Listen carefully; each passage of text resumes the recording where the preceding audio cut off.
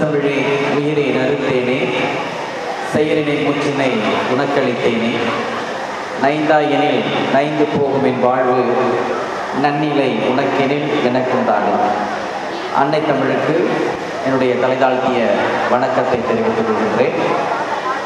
பெருமதிப்புக்கும் பேரன்புக்கும் உரிய கிள்ளான் தமிழ் பண்பாட்டு இயக்கத்தின் அமைப்பாளரும் போற்றுனரும் அதனை தொடர்ந்து இயக்கி வருகின்ற அன்பு இளவல் தமிழரசன் அவர்களே, அவருக்கு துணையாக இருந்து இயங்கி வருகின்ற அன்பு இளவல் கலைச்செல்வன் அவர்களே,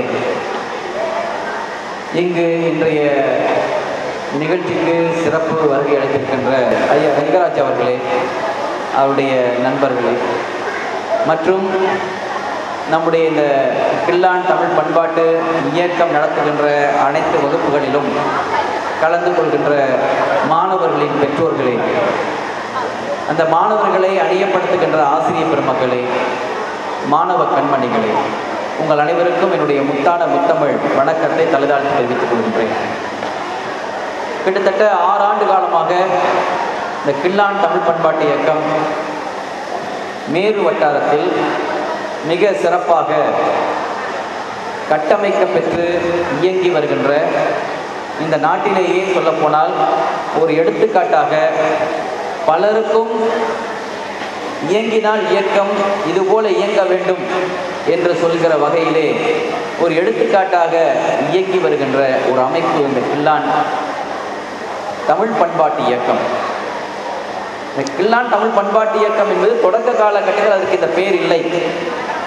தமிழரசன் அவர்கள் மற்றும் அவரோடு துணையாக இருந்து இயங்கிய அவருடைய தோழர்கள் ஒரு வகுப்பாக இந்த வட்டாரத்தில் உள்ள இளையவர்களை நெறிப்படுத்தி ஒழுங்குபடுத்தி எதிர்கால நிலையிலே இந்த நம்முடைய தமிழ் இளையவர்களை ஒரு சீரிய நிலைக்கு கொண்டு வர வேண்டும் என்ற ஒரு உயர்ந்த நோக்கத்தில், அவர்களும் இளைஞர்கள் தான், அவர்களும் அகவை முதிர்ந்தவர்கள் அல்லர், மிக மிக இளையவர்கள் தான். அந்த இளைய அகவையிலேயே எதிர்கால தலைமுறை உருவாக்க வேண்டும் என்ற அந்த சீரிய உயர்ந்த நோக்கத்தில் அவர்கள் தங்களுடைய பொருட்செலவையும் ஈகம் செய்து, தங்களுடைய நேரத்தை ஈகம் செய்து, தங்களுடைய உழைப்பினை ஈகம் செய்து இந்த வட்டாரத்தில் உள்ள மாணவர்களை எல்லாம் ஒருங்கு திரட்டி பல்வேறு வகுப்புகள் நீங்கள் இங்கே பார்த்திருக்கிறீர்கள். பரதநாட்டிய வகுப்பு, பெரும்பகுதி சிலம்ப வகுப்பு, ஆங்கில வகுப்பு, திருக்குறள் வகுப்பு, இப்படியெல்லாம் அவர்கள் வகுப்புகளை நடத்தி மிகப்பெரிய பணியினை அவர் செய்து வருகிறார்கள். என்னை கேட்டால் இந்த நாட்டில் உள்ள அரசியல் இயக்கங்கள் கூட இப்படி செய்யவில்லை என்று நான் கருதுகின்றேன். செய்ய வேண்டியவர்கள் அவர்கள், ஆனால் செய்ய வேண்டிய சரியான பணியினை, சரியான இலக்கை கருவாக வைத்து, இலக்கு என்பது மாணவர்கள், இளையோர்கள், அவர்களை உருவாக்கினால்தான் எதிர்காலத்தில் இன்றைய சிறுவர் நாளைய உலகம் என்று சொல்வார்கள். இன்றைய சிறுவர் நாளைய உலகம், இன்றைய சிறுவர் நாளைய தலைவர், இந்த உலகத்தை வழிநடத்தக்கூடியவர்கள், அவரவர் குடும்பத்தை வழிநடத்தக்கூடியவர்கள், இந்த குமுகாயத்தை வழிநடத்தக்கூடியவர்கள், இந்த இனத்தை வழிநடத்தக்கூடியவர்கள். எந்த ஒரு தனி மனிதனும், தனி மாந்தன் என்று சொல்லப்பட்ட தனி மனிதன் எவர் ஒருவர் தன்னொழுக்கம் மிக்கவராக அவர் தன்னளவில் சிறந்து அவர் வெற்றி பெறுகிறாரோ அவர்தான் தன் குடும்பத்தையும் தன்னொழுக்கம் மிக்க குடும்பமாக உருவாக்க முடியும். அது ஒவ்வொரு தனி மனிதனுடைய இடத்திலிருந்து தொடங்க வேண்டும். நான் சரியான மாந்தனாக மனிதனாக இருந்தால்தான், நான் என்னை சரியாக வைத்துக் கொண்டால்தான் நான் என்னுடைய பிள்ளைகளை, நான் என்னுடைய குழந்தைகளை, நான் என்னுடைய மாணவர்களை, என்னுடைய சமுதாயத்தை நான் சரியாக வழிநடத்த முடியும். எனவே முதலில் தன்னிலிருந்து அது தொடங்க வேண்டும். இந்த தன்னிலிருந்து, தன்னொழுக்கத்திலிருந்து தொடங்கினால்தான், நான் எடுத்துக்காட்டாக விளங்கினால்தான் பிறர் என்னை பார்த்து சரியான முறையில் வளர்வார்கள்.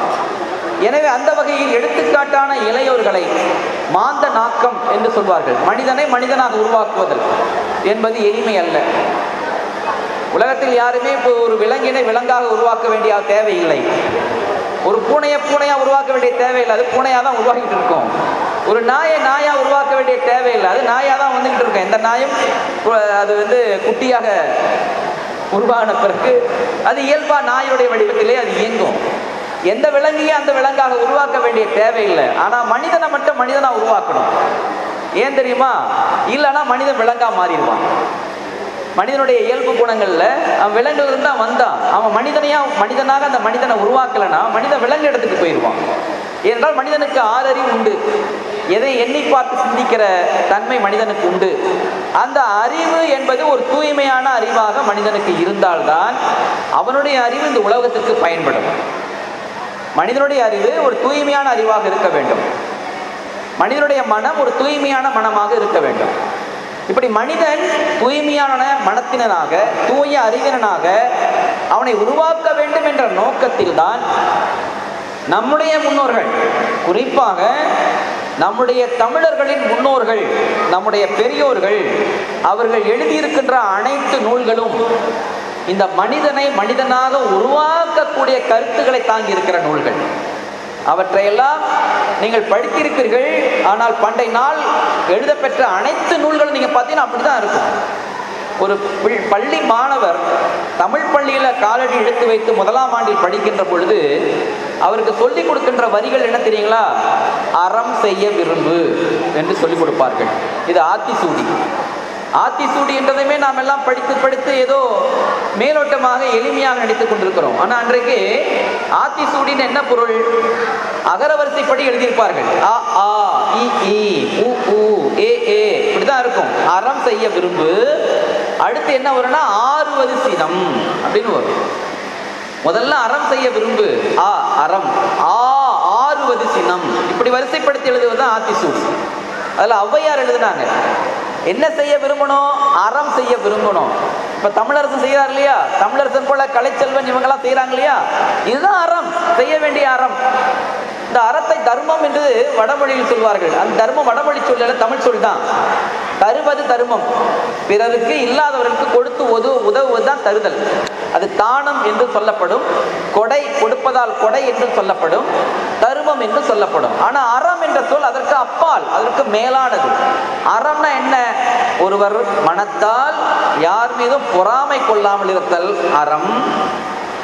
அவர் எந்த வகையிலும் பேராசை கொள்ளாமல், பிறருடைய முன்னேற்றத்தை கண்டு அழுக்காறு அடையாமல், தனக்கு மட்டுமே எல்லாம் என்ற எண்ணம் கொள்ளாமல், வாழ விடு என்று சொன்னார்கள் இல்லையா? நானும் வாழணும் பிறரும் வாழணும் என்ற எண்ணத்தோடு இருக்கின்ற மன உணர்வோடு இருப்பது அறம். அது மட்டுமல்லாமல் எந்த நிலையில உணர்ச்சி வசப்படாம, பிறர் மனம் புண்படாம, பிறருக்கும் நம்முடைய சிந்தனைகள் சென்று எட்ட வேண்டும் என்ற நிலையிலே மிக அறிவை கெடுக்கக்கூடிய சீற்றம் கொள்ளாமல் இயங்குவதும் அறம்தான். திருக்குறள்ல வள்ளுவர் மிக அருமையா சொல்கிறார், அழுக்காறு அவா வெகுளி இன்னாச்சொல் 4ம் இழுக்கா இயன்றது அறம். இந்த 4 கூறுகளும் ஒரு மனிதன்கிட்ட இருக்கக்கூடாது. அழுக்காறு இருக்கக்கூடாது. அழுக்காறுனா என்ன? பிறருடைய முன்னேற்றத்தை கண்டு பொறாமை கொள்வது. அந்த பொறாமை உணர்வு ஒருவனுக்கு வந்துவிட்டால் அவன் என்ன செய்வான்? ஏற்றுக்கொள்ள முடியாத மனம் ஒருவனுக்கு வந்துவிட்டால் பிறருக்கான அழிவு, யாரை அவன் ஏற்றுக்கொள்ளலையோ அவனை பற்றிய இல்லாதும் கொள்ளாதும் பேசுவான். அவனுக்கான அழிவு வேலையை செய்வான். எனவே அது அறம் மீறிய செயல். முதல்ல அந்த உணர்வு மனிதனுக்குள்ள இருக்கக்கூடாது என்று சொல்கிறார். அறம்னா என்ன என்பதற்கு நான் விளக்கம் சொல்கிறேன், அவ்வளவுதான். அறம்னா என்ன ஐயான்னு கேட்டீங்கன்னா இதுதான் அறம். மனத்துல அழுக்காறு இல்லாமல் இருக்க வேண்டும். இரண்டாவது அவன் என்ன சொல்கிறார்? பேராசை கொள்ளாதீங்க. அழுக்கார் ஆவா. பேராசைனா என்ன? ஆசை கொள்ளக்கூடாதா? கொள்ளலாம். நான் எதிர்காலத்தில் படித்து நல்ல நிலை வர வேண்டும் என்று ஆசை கொள்ளலாமா? கொள்ளலாம். நான் உயர்ந்த நல்ல செல்வ செழிப்போடு வாழ வேண்டும் என்று ஆசை கொள்ளலாமா? கொள்ளலாம்.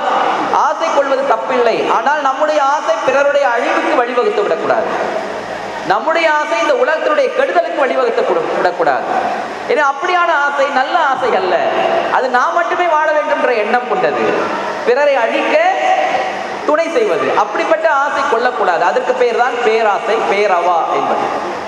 மூன்றாவது, அப்படி அவ்வாறான ஆசை செய்வது, அவ்வாறான ஆசை கொள்வது அறம் மீறிய செயல். மூன்றாவது சொல்கிறார் வெகுளி. வெகுளி என்பது என்ன? கண்ணை மறைக்கின்ற, நம்முடைய அறிவை கெடுக்கின்ற ஆத்திரம், சீற்றம். பழைய பாடல்ல ஒன்று சொல்லுவாங்க, ஆத்திரம் கண்ணை மறைக்கின்ற பொழுது அறிவுக்கு வேலை கொடு.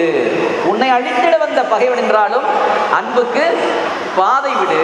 கத்தியை தீட்டாதே, உந்தன் புத்தியை தீட்டு. அதுதான் தமிழர் செஞ்சுக்கிட்டு இருக்கிறார். கத்தியை தீட்டாதே உந்தன் புத்தியை தீட்டு. கத்தியை தீட்டி ஒருத்தனை கொள்றதுனால பயன் இல்லை. அறிவை தீட்டினால் அறிவு என்ன செய்யும்? நம்ம வாழ்க்கையில நாம் சிறந்த முறையில் முன்னேறுவதற்கு அந்த அறிவு வழிகாட்டும். நமக்கு ஏற்படுகின்ற எல்லா வகையான சிக்கல்களையும் தீர்ப்பதற்கு அந்த அறிவு வழிகாட்டும். நம்மை ஆபத்திலிருந்து மீட்பதற்கு அந்த அறிவு வழிகாட்டும். எனவே அறிவை தீட்ட வேண்டும், அறிவை கூர்மைப்படுத்த வேண்டும். கத்தியை தீட்டி பயன் இல்லை. அறிவு இருந்தால்தான் கத்தியை பிடிப்பவன் கூட அந்த கத்தியை எவ்வாறு பயன்படுத்த வேண்டும் என்று எண்ணி சிந்திப்பான். அறிவே இல்லைன்னு வைத்துக் கொள்ளுங்க, கண்ட இடத்துல விட்டுருவான். குரங்கு கையில ஒரு அரசன் கத்தியை கொடுத்த கதையா போய் முடிந்துவிடும்.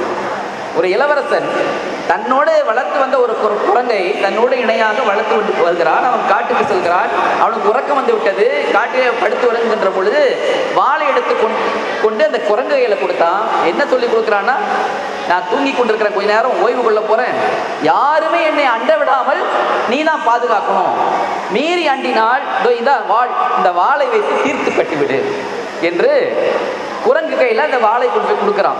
தூங்கி கொண்டிருக்கிறான். அந்த வேளையில ஒரு ஈ அவன் மேல அப்படியே சுத்தின்னு கத்தி கொண்டு வருகிறது. இந்த குரங்கு வாளை எடுத்துக்கொண்டு அப்படி வீசியது, இப்படி வீசியது, என்னென்னமோ செய்து பார்த்தது. ஈ போன மாதிரி தெரியல. கடைசியில் அந்த ஈ அவன் கழுத்துல வந்து உட்கார்ந்தது. அந்த ஈ அவன் கழுத்தில் வந்து உட்கார்ந்தது. சரியான நேரம் ஆய்த்து விட்டது. இந்த குரங்குக்கு என்ன செய்தது? அரசன் சொல்லிவிட்டான் அல்லவா, வந்தால் என்னை தொல்லைப்படுத்தினால் அந்த வாளாலேயே வெட்டி வீழ்த்தி விடும். என்ன செய்ததுதான் நல்ல வாய்ப்பு என்று சொல்லி ஒரே வெட்டு வெட்டெடுத்தோம். ஈ பறந்து போய்விட்டது. இறுதியில் துண்டானது என்ன? அரசனுடைய கழுத்து. இப்படித்தான் அறிவு இல்லை என்றால் ஒரு பொருளை எந்த கருவியா இருந்தாலும் சரி அதை பயன்படுத்த வேண்டிய நிலையில் பயன்படுத்தாமல் தீயவற்றுக்கு நமக்கு நாமே கெடுதல் செய்வதற்காக அது பயன்பட்டுவிடும். அறிவு தான் அற்றம் காக்கும் கருவி. வள்ளுவர் சொல்கிற செய்தி, அறிவு அற்றம் காக்கும் கருவி. நம்முடைய துன்பத்தில் இருந்து மீட்பதற்கு அறிவு மிகப்பெரிய துணை செய்யும்.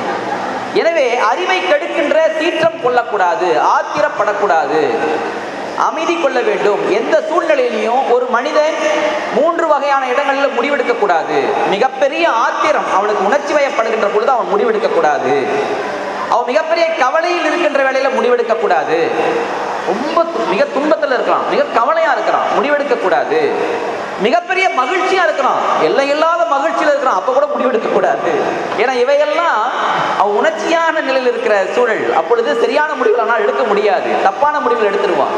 ரொம்ப ஆத்திரத்தில் முடிவெடுக்கிறவன் அவனுக்கு கெடுதல் செஞ்சிருவான், பிறருக்கு கெடுதல் செய்திருவான். அறம்.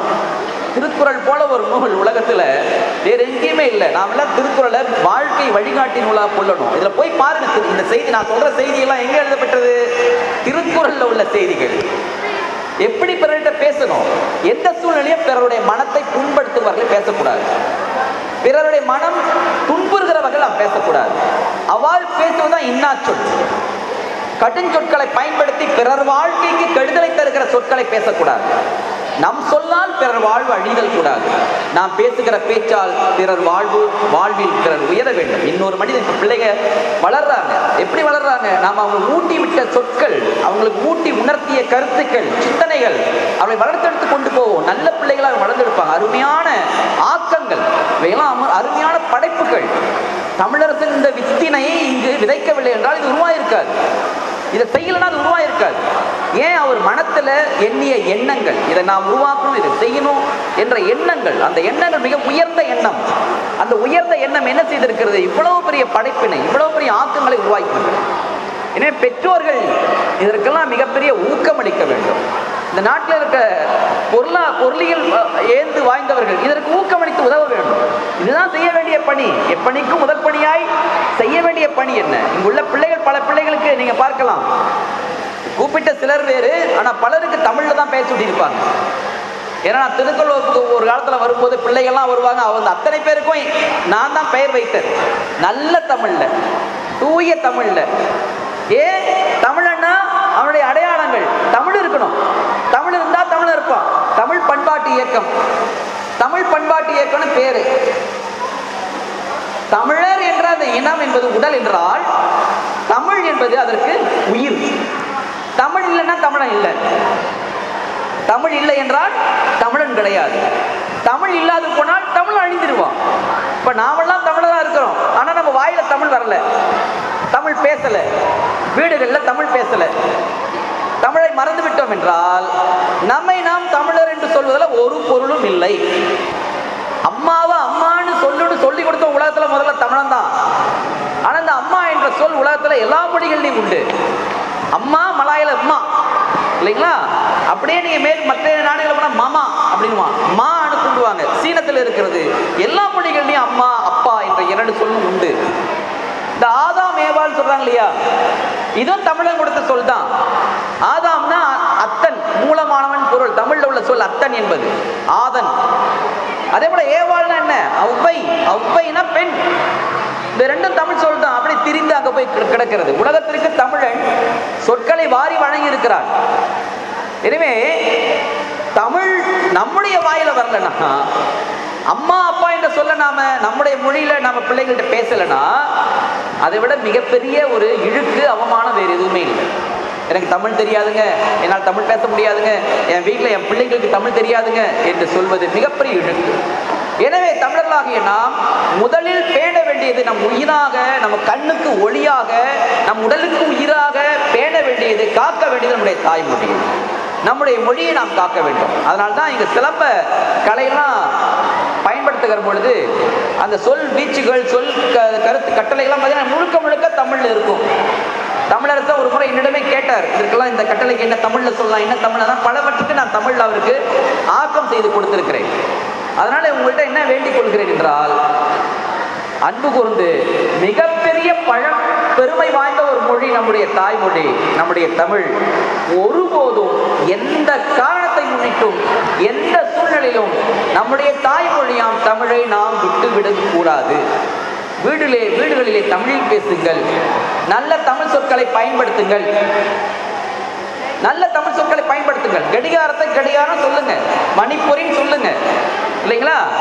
அது ஏன் வாட்ச்னு சொல்லணும் இல்லையா? நேரம், இப்ப நேரம் சொல்றதுல இப்ப டைம் என்ன என்று கேட்கிறோம்.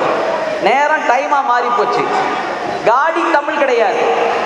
காடின்றது ஒரு உருது சொல், இந்தி சொல். இந்திக்காரனும் காடின்றான், நாமளும் காடின்றோம். சரியா? உலகத்துல மிகப்பெரிய, நான் இன்றைக்கு ஒரு கருத்தை பதிவிட்டேன் புலனங்கள்ல. உலகத்துல பழம்பெருமை வாய்ந்த இனங்கள்ல குறிப்பிடத்தக்க ஒரு இனம் சீன இனம். சீன இனம், அந்த சீன இனத்திற்கு மிக நிகராக வாழ்ந்த ஒரு இனம் பழம்பெயர் இனம் தமிழ் இனம். உங்களுக்கெல்லாம் தெரியும். இன்றைக்கு இந்தியாவிலிருந்து இந்த தென்கிழக்காசிய வட்டாரத்தில் நம்முடைய மலாயா, அப்பொழுது மலாயா வரைக்கும் கடல் 2000 கிலோமீட்டர் கடல். இந்த கடல் பகுதியை கட்டுப்பாட்டில் வைத்திருந்த ஒரு காலத்தில் ராஜேந்திர சோழன் என்ற மன்னன் மிகப்பெரிய கப்பல் படை அமைத்து இந்த கடல் பகுதிகள் எல்லாம் தன்னுடைய கட்டுப்பாட்டில் ராஜேந்திர சோழன் வைத்திருந்தான். 2000 ஆண்டுகளுக்கு முன்னால 1025 1027 அவன் அனுப்பிய அந்த கடல் படை இருக்கு இல்லையா, கப்பல் படை, அவன் இந்த வட்டாரத்தில் கிட்டத்தட்ட 12,000 தீவு கூட்டங்களை ராஜேந்திர சோழன் தன்னுடைய கட்டுப்பாட்டில் வைத்திருந்தான். மலாயா, இந்தோனேஷியா, இந்தோசீனா, பர்மா இதெல்லாம் அவனுடைய கட்டுப்பாட்டில் இருந்தது ராஜேந்திர சோழன். அப்ப அந்த நேரத்தில் ஒரு வலிமை வாய்ந்த ஒரு நாடாக சீனாவும் இருந்தது. சீனாவும் வணிகம் செய்தது, நம்முடைய தமிழர்களும் வணிகம் செய்தாங்க. 1500 சொல்லி ஒரு அமைப்பை அமைச்சு இந்த வட்டாரம் முழுதும் நம்முடைய தமிழர்கள் வணிகம் செய்தாங்க. அந்த வணிக அமைப்புக்கு பேரு 1500. எங்கு பார்த்தாலும் தமிழர்கள். என்ன வணிகம்? முத்து வணிகம், அவங்களுடைய உடை வணிகம், மயில் இறகு வணிகம், மயில் தோகை வணிகம், இப்படி பல்வேறு இந்த சமையலுக்கு பயன்படுத்துகிற பொருள்கள், மருந்து பொருள்கள், இவற்றெல்லாம் வணிகம் செய்தான். இஞ்சி வணிகம் செய்திருக்கான். மேற்கு நாடுகள் முழுவதும் இஞ்சியை ஏற்றுமதி செய்திருக்கான் தமிழன். அதனால்தான் இஞ்சி என்ற சொல் ஆங்கிலம் வரைக்கும் மேற்கத்திய மொழிகள்லாம் தமிழ் சொல்லாக இஞ்சி அப்படியே மாறி போய் அங்க ஜிஞ்சர்னு விளங்குது. தமிழ்ல இருக்கிற இஞ்சி வேர் என்ற சொல் தான் இஞ்சி வேர், ஜிஞ்சு பேர், ஜிஞ்சர் அப்படின்னு மேற்கத்திய மொழிகளில் விளங்குது. ஏன்னா தமிழன் கொண்டு போய் கொடுத்தது, தமிழன் சென்று வழங்கியது. தமிழ் இருக்கிற பரல் என்ற சொல் அந்த பேர்ல் அப்படின்னு இருக்கு. தமிழ் இருக்கிற முத்து, முத்தாரம் என்ற சொல் மலையாள முத்தியாரான்னு இருக்கு. தெரியுமா? முத்தியாரா. முத்தியாரானா என்ன? தமிழன் கொடுத்த சொல். இங்க மலாய் மொழிக்கு தமிழ் கொடுத்த சொல். இது ஒன்றல்ல இரண்டல்ல, நீங்க ஆராய்ச்சி பண்ணி பார்த்தா அவ்வளவு உலகம் முழுதும் தமிழர்கள் வாரி வழங்கியிருக்கிறார்கள். மேற்கத்திய ஆராய்ச்சியாளர்களாம் தமிழர்களை தேடி வந்திருக்கிறார்கள். இவ்வளவு ஆற்றலும் வல்லமையும் பொருந்திய ஒரு இனம். அதே நேரத்தில் சீனனும் அவ்வாறு தான் இருந்தான். ஆனா இன்றைக்கு நீங்க பார்த்தீங்கன்னா உலகத்தை ஆட்டி படைக்கக்கூடிய வல்லரசு வல்லரசாக இருக்கக்கூடிய நாடுகளை மிக முக்கியமான நாடாக சீனா இருக்கிறது. தமிழன் எங்கே போனான்? இந்த 2000 கிலோமீட்டர் அளவு கடலை தன்னுடைய கட்டுப்பாட்டு வைத்திருந்த ராஜேந்திர சோழனுடைய ஆற்றல் பொருந்திய ஒரு இணை இன்னைக்கு எந்த நிலையில் இருக்கு? நாம் எந்த நிலையில் இருக்கோம்? நாம் எங்க இருக்கிறோம்? ஒரு துளி மண் கூட நமக்கு சொந்தம் இல்லாத நிலையில இன்றைக்கு உலகம் முழுவதும் சீனாவுடைய ஆதிக்கம், எங்க போனாலும் சீனாவுடைய ஆதிக்கம். பொருளாதார வகையில எல்லா வகையிலும் அமெரிக்காவே சீனாவை கண்டு பயப்படுகிறது. அந்த அளவுக்கு ஒரு ஆற்றல் பொருந்திய இனமாக சீன இனம் வளர்ந்திருக்கிறதுனா அதுக்கு என்ன காரணம் தெரியுமா? என்ன காரணம் தெரியுமா பெரியவர்களே? அவன் மொழி வழி பண்பாட்டு இனம். சீன இனம் மொழி வழி பண்பாட்டு இனம். அவன் மொழியை மட்டும் தான் பற்றினான். அந்த மொழி வழி அவன் இனத்தை பற்றினான். எந்த வகையில் அவன் மொழியை இனத்தை அவன் விட்டுக் கொடுக்க மாட்டான். அவன் மத வழி பண்பாட்டு இனம் அல்ல. சீனன் ஒருபோதும் மத வழி பண்பாட்டு இனம் அல்ல. அவனுக்குள்ள தத்துவம் கூட தமிழர்கள் கொண்டு போய் கொடுத்தது. போதி தர்மருடைய தத்துவங்கள் அவன் இனத்துக்குள்ள பரவி இருக்கிறது. ஜென் தத்துவம், புத்தருடைய தத்துவங்கள் அவன் இனத்துக்குள்ள பரவி இருக்கிறது. அதெல்லாம் இந்தியாவிலிருந்து போன தத்துவங்கள் தான். அவன் மத வழி பண்பாடு அல்ல, அவன் மொழி வழி பண்பாடு. அவன் எந்த மதத்துக்கு போனாலும் அவன் மொழியை விட்டு கொடுக்கவே மாட்டான். அவன் கிறிஸ்தவ மதத்துக்கு போனாலும் கூட அவன் மொழியை விட்டு கொடுக்க மாட்டான். அவன் இஸ்லாமிய மதத்துக்கு போனா கூட அவன் மொழியை விட்டு கொடுக்க மாட்டான். எங்க போனாலும் சீன மொழி எடுத்து அவ்வளவு கொட்ட இடத்துல பெருசா இருக்கும். நீங்க சீன கடைக்கு சாப்பிட போனீங்கன்னா நீங்க சாப்பிட்ட சாப்பாட்டுக்கு அவன் பட்டியல் எடுத்து கொடுப்பான். சீன மொழி தான் எடுத்து வந்து கொடுப்பான். ஏன் தெரியுமா? அவனுக்கு அந்த மொழி மீது அவ்வளவு பற்று. இந்த நாட்டில் அதிக எண்ணிக்கையில் இருக்கிற சீன பள்ளிக்கூடங்கள், சீன மாணவர்கள் இடைநிலை பள்ளிக்கு போறாங்க. ஆனா அத்தனை மாணவர்கள் சீன பள்ளியில தான் வந்திருப்பாங்க. இடைநிலை பள்ளியில படிக்கிற சீன மாணவர்கள் அத்தனை பேரும் எந்த பள்ளியில படிச்சு வந்திருப்பான்? சீன தொடக்க பள்ளியில தான் படிச்சு வந்திருப்பான். தமிழ் பள்ளிகளை போய் கேளுங்க, நீ எந்த பள்ளியில படிச்சு வந்த? தமிழ் பள்ளியா அப்படின்னா கொஞ்சம் பேர் தான் கை தூக்குவான். மலாய் பள்ளியில படிச்சு வந்தவங்க ஒரு பாதிக்கு பாதி கை தூக்குவான். நாம் பலர் நம்முடைய பாதிக்கு பாதி மலாய் பள்ளியில படிச்சிருப்பான் நம்ம ஆளுங்க. ஆனா சீனா அப்படி கிடையாது. பெரும்பகுதி சீன பள்ளி தான் படிச்சு வந்திருப்பான். அப்ப அவன் எப்படி இருப்பான்? அவன் எப்படி வாழுவான்? அவன் மொழியை, அவன் இனத்தை, அவன் பண்பாட்டை ஒருபோதும் சீனர்கள் விட்டுக் கொடுப்பதில்லை. இப்ப சீன பெருநாள் வரப்போகிறது. எனவே இன்ன வரைக்கும் அவங்க இந்த உலகத்துல வல்லரசு ஆற்றல் பொருந்திய இனமாக இருக்கிறார்கள். அதைத்தான் நான் இங்கே கூறிக்கொள்ள விரும்புகிறேன். எந்த ஒரு இனம் தன்னுடைய விழுமியங்களை, தன்னுடைய அடையாளங்களை, தன்னுடைய தனித்தன்மைகளை பேணி பாதுகாத்துக் கொள்கிறதோ, தன்னுடைய தன்மானத்தை, தன்னுடைய விழுமியம், தன்னுடைய அடையாளத்தை பேணி பாதுகாத்துக் கொள்கிறதோ, எந்த ஒரு தனி மனிதன் தன்னுடைய அடையாளத்தை பேணி பாதுகாத்துக் கொள்கிறானோ அவன் இந்த உலகத்துல தலை நிமிர்ந்து தன்மானமிக்க ஒரு மாந்தனாக உலாவ முடியும். ஏன்னா அவனுக்கு அடையாளம் இருக்கு, அவனுக்கு தனித்தன்மை உண்டு, விழுமியம் உண்டு.